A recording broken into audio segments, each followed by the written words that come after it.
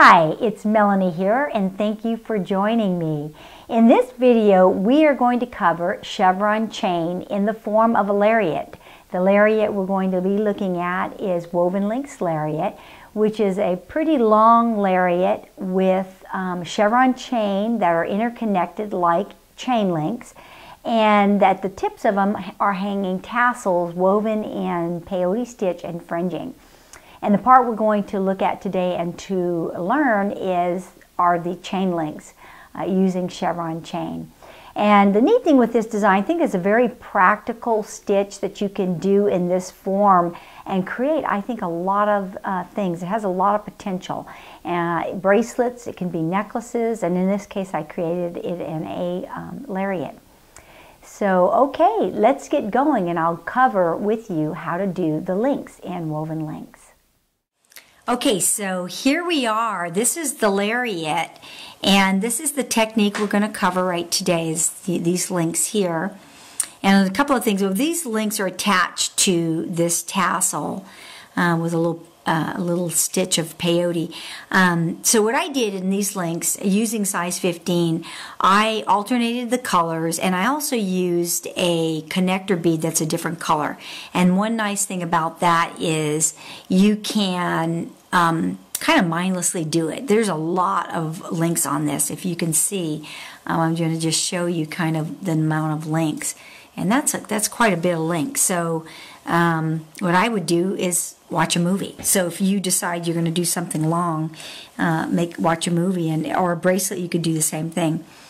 So let's look at the ways these are done is in using the connector bead. It's simply the legs are 4, the edges are 4. That's the count. And I'm going to show you an illustration of the pattern for woven links.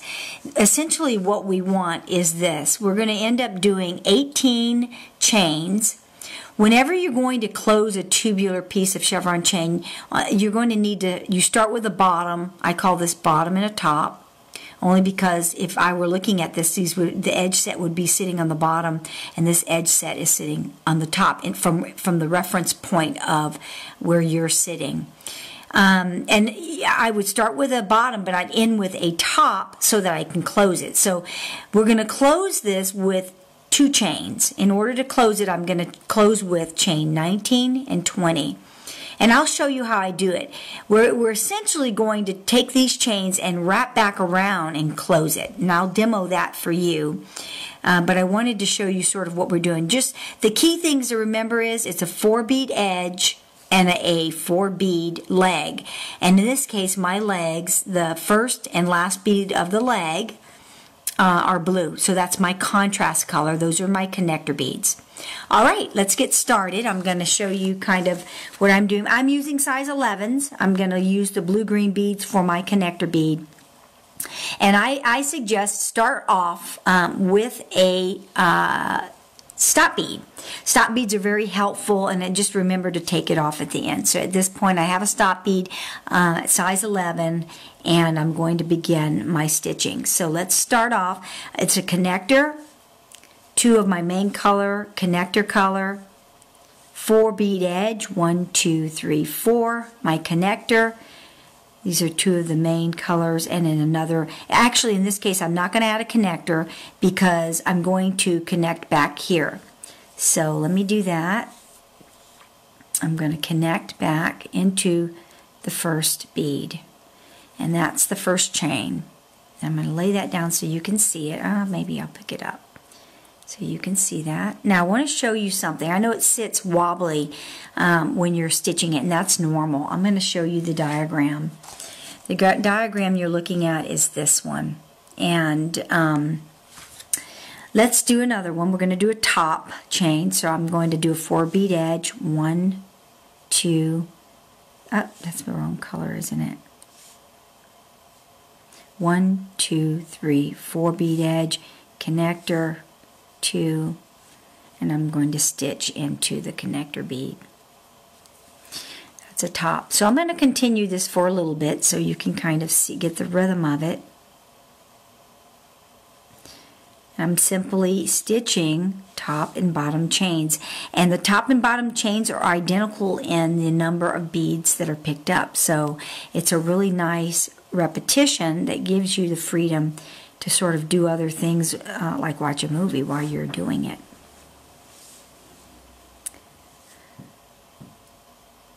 All right, that's just, so there we do. We have 2 bottom, 2 top. And not one thing I do want to keep my tension tight with chevron chain, because it's a netting, it's a form of netting, and it does just want naturally to become loose. It's a very fluid, organic stitch. I tend to always take my thread and pull it towards the work that I've done already. So in other words, by doing that, it tightens up the work nicely. So let's continue. We got our 4, 1 connector, which is my contrast, and 2 main.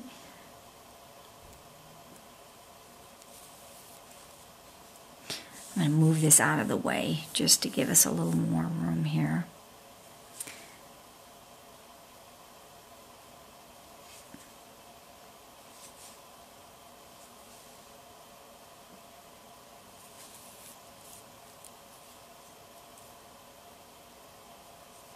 Okay, so you can kind of see it's starting to really shape up nicely.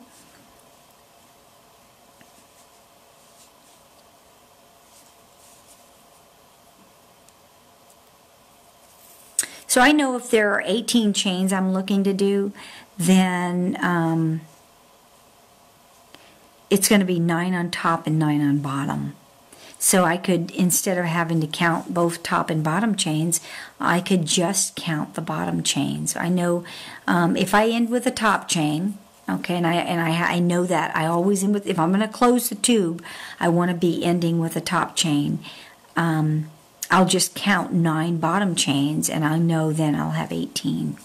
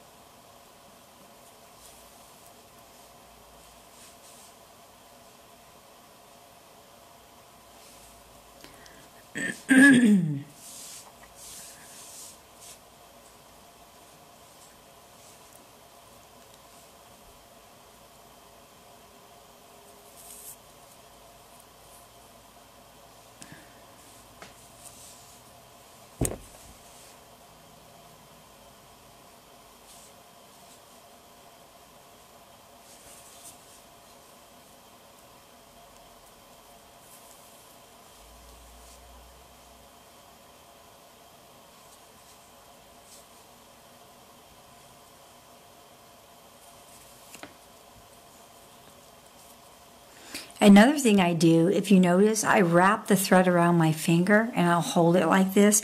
That's very common for me to do. I'm trying to show you the stitch, so I don't tend to want to do that, but I think it's a good idea for me to show you what I do in order to keep my tension. If I want the tension relatively firm, that's something I do, and it helps to keep the tension firm. So just for a couple of rounds here, I'm going to show you how I hold my thread. Gives you a sense of what I'm doing to manage the tension. As you probably know, in most seed bead weaving work, tension is very important in terms of what you're trying to do. You may want light, loose tension. You may want tight tension. You may want medium tension. It just depends on what you're working on. All are important. If all you do is tight tension, then it's kind of like having one tool in your toolbox. You're using a hammer to open up, to unscrew a box. You know, you need all the ability to do and manage tension in a way that is perfect for whatever you're working on. Okay, now we want to close it, and the way I'd like to do that is I like to fold it over. I'm going to fold it so you can kind of see it like that. I'm going to pick, in closing, I'm going to first close on the edge. So I'm going to pick up the 4. And I'm going to stitch. Now if you look, how do you know to stitch? Think about the thread, where the thread is going. I have a top, I know I want a bottom here. In order to get the bottom here, I have to pass the needle into this bead heading in this direction. So one way you can kind of tell what you're doing, you could look at the picture. The picture does tell you that. Let me show you that. Okay. So the picture shows you, if you look at 19, we're on this side here, 18. We're picking up the 4 and we're heading in this direction, up. We're going to be exiting this connector. We're going to pick up beads 5 and 6, which are the main color. We're going to connect again. We're going to pick up 1, 2, 3, 4, and we're going to head back down. And then this is where I kind of firm up my work. So let's try that. So we have the bottom edge. Now I'm going to pick up the 2 main color, and I'm going to pass diagonally, stitch on the diagonal. Now if I know I'm over here, you know it has to be over here. In order to make a triangle, I have to pass this way. If I try to go that way, it's going to be a square. So think about it like that. Chevron chain are a group of triangles stitched together, basically, the form of them. Okay, so now we have a nice, if you look here, I've got a top and a bottom chain, and it looks real nice. The only thing we need here is we need an edge set. So let's pick up our 4 edge beads. I'm going to connect now. Just be careful, don't catch your stop bead. And I'm going to tighten this up again. One way to do it, notice how I grab my threads. I just hold them between my fingers. And we're going to pass the needle.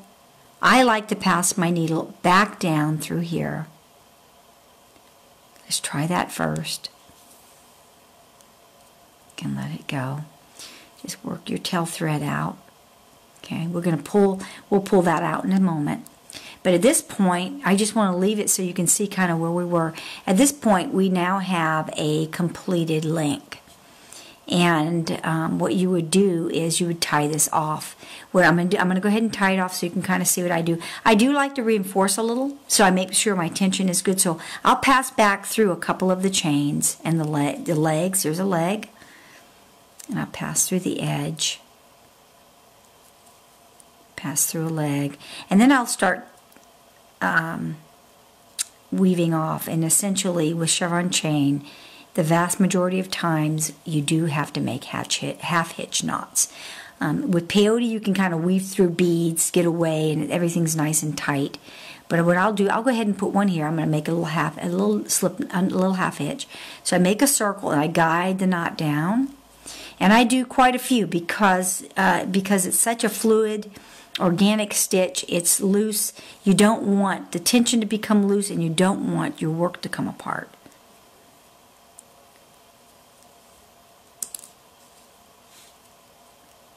So here's my third one. I'll probably do 4. The bigger the beads, the more I do. The looser the work, the more I do. And you have to make sure you guide it down. See, it's wanting to jump over into another bead. I guide it down, and it's jumping over here. I see that. I don't want it over there. So I just carefully work it back into where it needs to be and then pull it tight. All right, and I'm going to go ahead and stop there. That's good. Okay, so we have that tied off, and I'm going to move here, and I'll go ahead and clip this for now. I want to show you how, so we're going to link one together.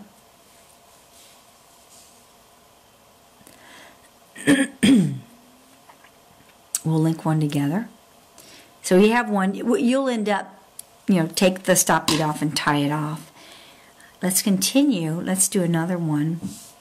We're going to start again. And this time I'm going to use the dark one as the connector. I got them switched around. That's fine. We're going to have an opportunity to do it again.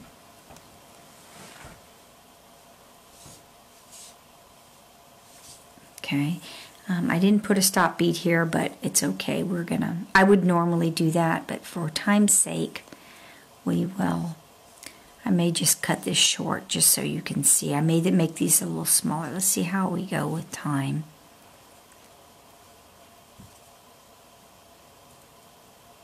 Same thing, same pattern, just different colors.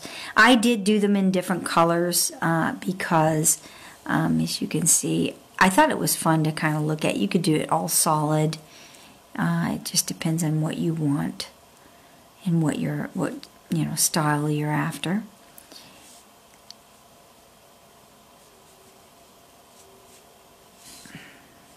Okay, let's continue just a little more.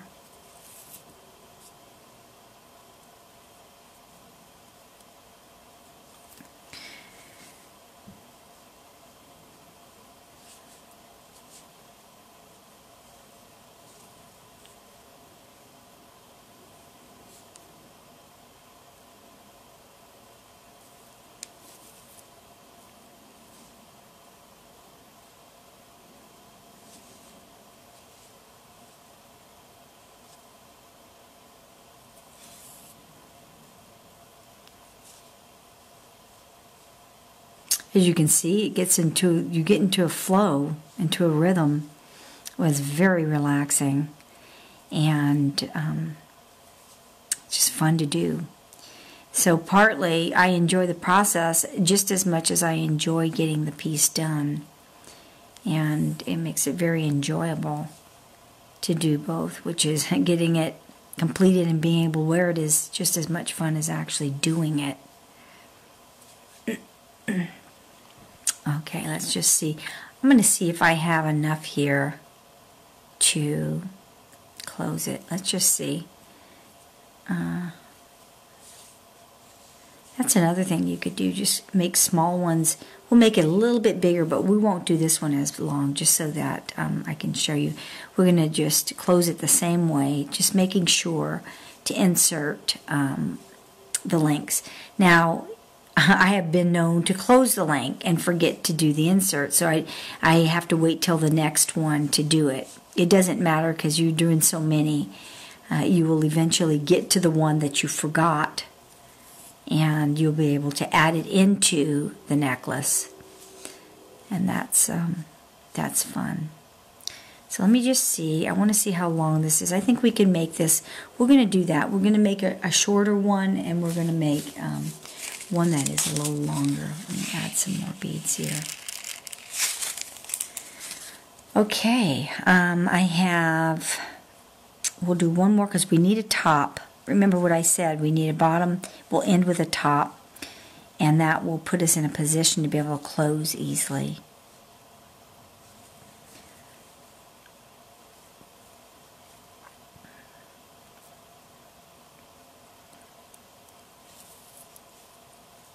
All right, so let's go ahead and connect the links together. I do, mine are normally woven off completely, but for the sake of time, we're not going to do that on that. So what I do, same thing, just make sure that you connect them together on this one. And this is a neat little thing, which is you might want to do long and short. That's another really great idea, which is you could even make it shorter. It's a nice little design effect, I think. You could do that, and it'll give a whole different look. So same type of closure. I kind of put the last chains near each other, and this is when it helps to have a stop bead. You can see this is not as tight, but because I do this a lot, I can probably just hold it with my hand. And I'm going to connect. I'll add 2. I'm going to connect over here, and then 4, which is the edge set. Remember, we do the edge, and we'll connect over here and then come back. Being careful, if you're using the stop bead, not to catch the stop bead in your work. Let's do that. Okay, great, we did it. And then let me just tie off a little bit so I can kind of show you. It helps to tighten. Weaving back through a little bit definitely helps tighten up what you're working on. And so I'm going to go this way only because I can feel it's a little loose right here. And I'll make on this one I'm going to make my half hitches over here.